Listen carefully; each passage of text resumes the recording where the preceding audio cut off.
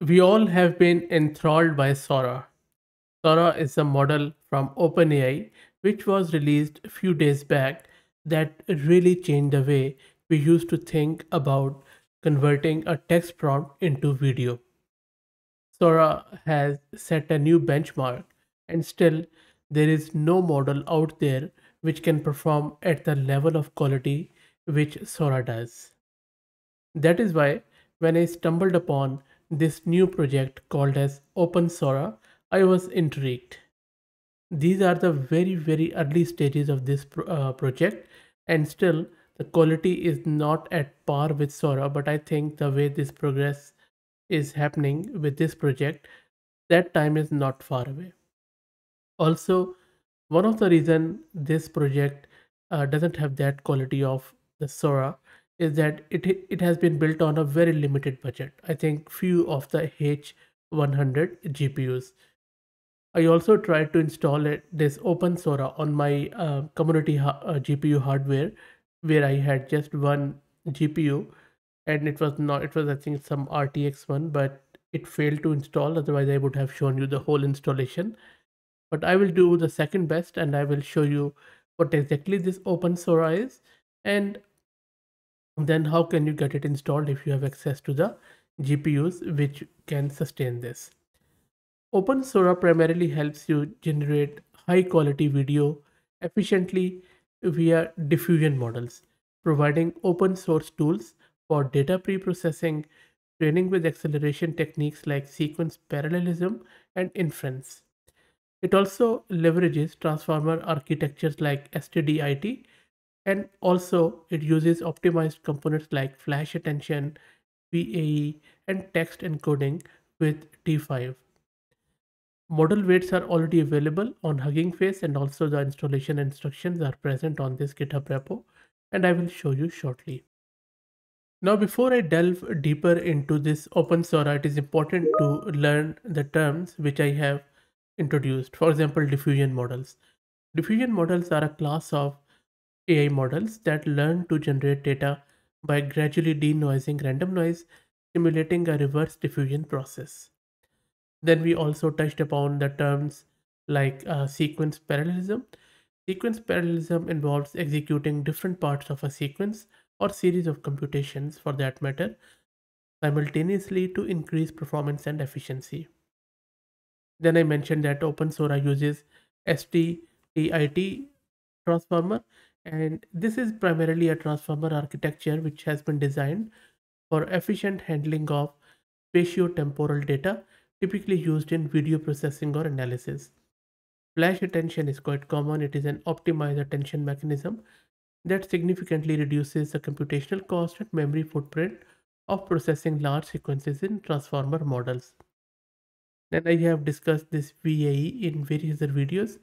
It stands for variational autoencoders, and it is a class of machine learning models that learn to encode input data into a compressed, latent space and then decode it back, often used for generating new data samples. And as I mentioned, this open source also used encoding with T5. That is primarily a method using the T5, or in other words, text to text transformer model to convert text into a numerical representation that captures linguistic and semantic information, facilitating various natural language processing tasks. So this is what OpenSora provides. Now, now I think you should have fair idea about what OpenSora is. If you go through its website, you can see that these are the demos. These are the videos which have been created from the text prompt. So let's start from the left.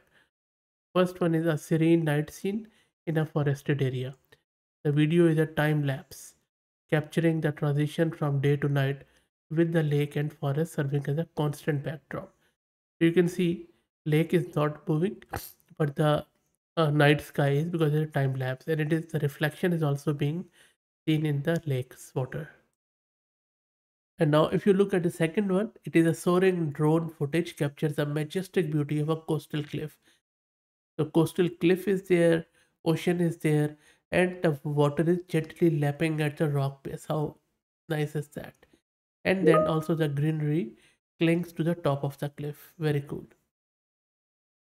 And now at the final text prompt, you can see that the majestic beauty of a waterfall cascading down a cliff into a serene lake. Now, this one is okay. I think uh, the left one is okay, but the right side doesn't look too real.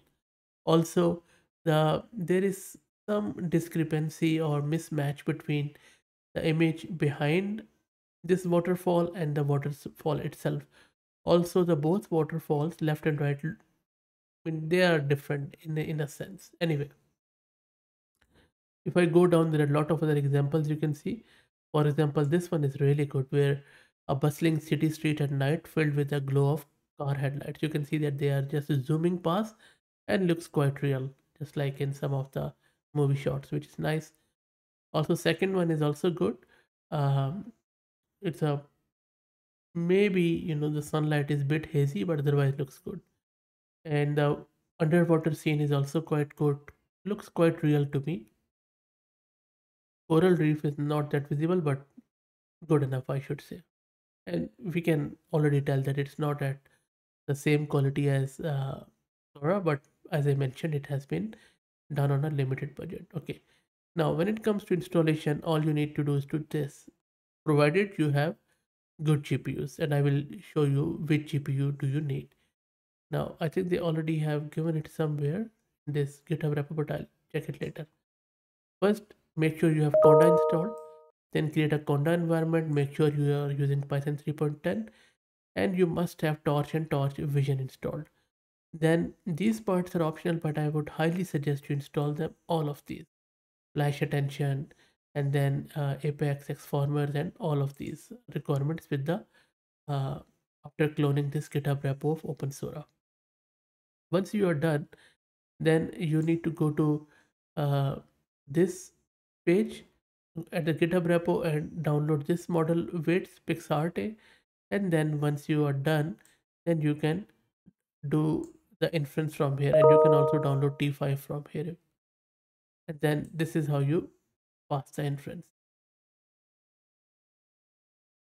There are different examples which you can use, and it is telling you how much memory you would need: 22 GB memory, 24, and it keeps increasing at how many steps are there. Now, as this is the GPU which you would need and which is bit expensive, so and it is not one, I think you would need multiple of them because you are generating video after all. But anyway, I think pretty cool and really a good step in the right direction. We really need more open source model because OpenAI is not open at all. Everything is closed. So Open-Sora, very good step in a right direction. So I think let's wait for them to evolve more, and hopefully I will have access to some more good GPU where it could sustain this model. Anyway, I hope that you enjoyed it. If you like the content, please consider subscribing to the channel. And if you're already subscribed, then please share it among your network as it helps a lot. Thanks for watching.